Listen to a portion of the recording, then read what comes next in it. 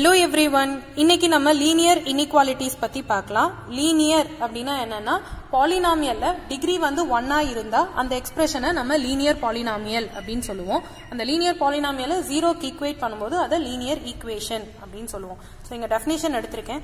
Two real numbers or two algebraic expressions related by the symbol less than, greater than, less than or equal to or greater than or equal to form a inequality அப்படிங்கறாங்க. அதாவது two real numbers ஆ இருக்கலாம் இல்ல two algebraic expressions ஆ இருக்கலாம். அத வந்து இந்த symbols use பண்ணி நான் எழுதினேன் அப்படினா அந்த எக்ஸ்பிரஷன் வந்து inequalities அப்படி நம்ம சொல்லுவோம். சோ இங்க linear inequalitiesனா linear expression-ஐ நம்ம inequalitiesக்கு ஈக்குவேட் பண்றோம். அதாவது இந்த சிம்பலுக்கு ஈக்குவேட் பண்றோம். கீழ numerical inequality. numerical inequalityனா numbers use பண்ணி சொல்றது. So 3 less than 7, 10 greater than 5 இதெல்லாம் வந்து example for numerical inequality. literal inequality na variables use பண்றது. so x y இதெல்லாம் variables. so x greater than or equal to 5, y less than 7 இதெல்லாம் வந்து example for literal inequality. double inequality அப்படினா என்னன்னா 5 less than 10 less than 17. so இது example for a double inequality. 3 less than x less than or equal to 5 அதாவது x க்கு ரெண்டு பக்கமும் நம்ம inequalities போடுறோம். so இத வந்து double inequality அப்படினு சொல்லலாம். strict inequality. strict inequality na we will use the symbol strictly less than, strictly greater than. so இந்த symbol யூஸ் பண்றத வந்து நம்ம strict inequality அப்படினு சொல்றோம். so ax plus b strictly less than 0, cx plus d strictly greater than 0. இங்க xங்கிறது variable. so xங்கிற ஒரே ஒரு variable எடுத்திருக்கேன். a b c d இதெல்லாம் வந்து real numbers. so இது வந்து example for one variable. அதே மாதிரி ax plus by strictly less than c, px plus qy strictly greater than z. இங்க நான் ஈக்குவேஷன்ஸ் எடுத்திருக்கேன். இங்க x y இது ரெண்டு வந்து வேரியபிள். சோ இங்க two வேரியபிள்ஸ் எடுத்திருக்கோம். unknown values அத நம்ம வந்து வேரியபிள்னு சொல்லுவோம். எந்த வேல்யூ தெரியல அத ஃபைண்ட் பண்றத வந்து நம்ம வேரியபிள் அப்படினு சொல்லுவோம். So a b c d இதெல்லாம் வந்து ரியல் நம்பர்ஸ். இங்க p q z இதெல்லாம் கூட real numbers. slack inequality. slack inequality na ax plus b less than or equal to 0. அதாவது இந்த less than or equal to greater than or equal to இந்த expression use பண்ணி நான் சொல்லும்போது அத நம்ம slack inequality அப்படினு சொல்லலாம். சோ இங்க example for one variable and two variable நான் இங்க கொடுத்திருக்கேன்.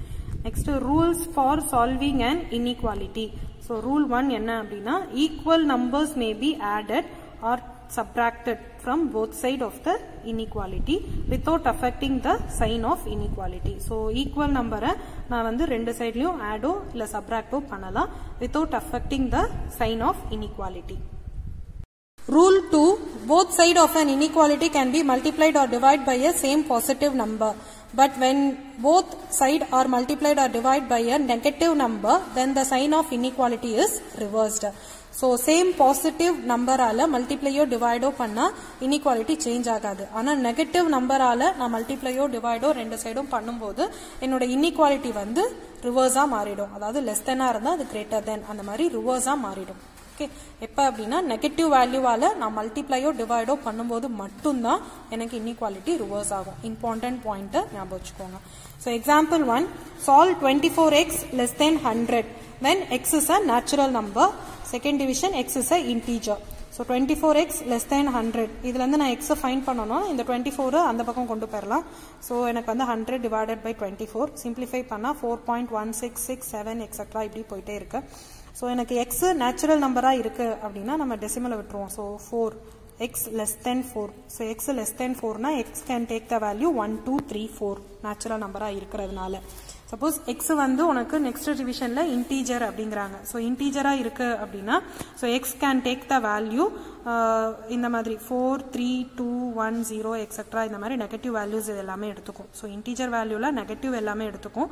பாசிட்டிவ் வேல்யூல பாக்கும்போது up to 4 வரைக்கும் தான் அது எடுக்கும். அந்த டெசிமல் அதுக்கு மேல போகாது. ஏனா x less than எனக்கு 4 பாயிண்ட் இந்த மாதிரி கொடுத்திருக்காங்க. சோ x less than 4 க்கு கீழ இருக்கிற வேல்யூஸ் எல்லாத்தையும் அது எடுத்துக்கும் அப்படிங்கறது தான் என்னோட answer. Second sum, solve the inequality for real number x. so x ஓட real values நம்ம ஃபைண்ட் பண்ணனும். இப்ப 4x plus 3 less than 5x plus 7 இது என்னோட first division. so இத simplify பண்றதுக்கு நான் என்ன பண்றேன்னா x term எல்லாத்தையும் ஒரு சைடும் constant term ஒரு சைடும் நான் இங்க கலெக்ட் பண்றேன். கலெக்ட் பண்ணி நான் இங்க simplify பண்ணும்போது -x less than 4 ன்னு வருது.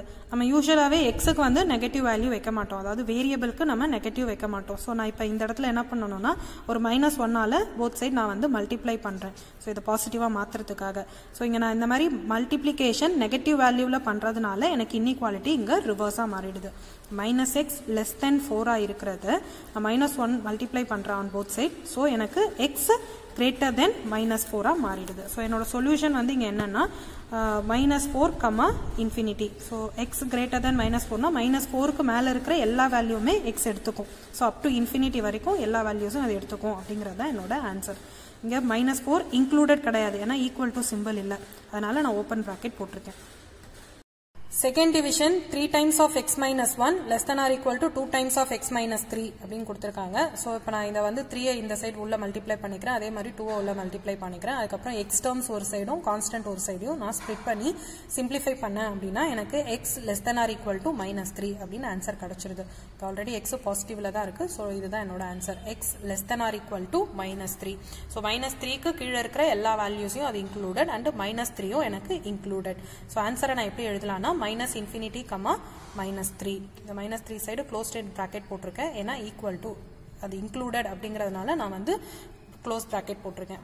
-infinity சைடு நம்ம ஆல்வேஸ் ஓப்பன் பிராக்கெட் தான் யூஸ் பண்ணணும். Okay, then third division x plus x/2 plus x/3 less than 11 அப்படின்னு கொடுத்துருக்காங்க. ஸோ இந்த சைடு ஃபர்ஸ்ட் நம்ம எல்சிஎம் எடுத்துக்கலாம்.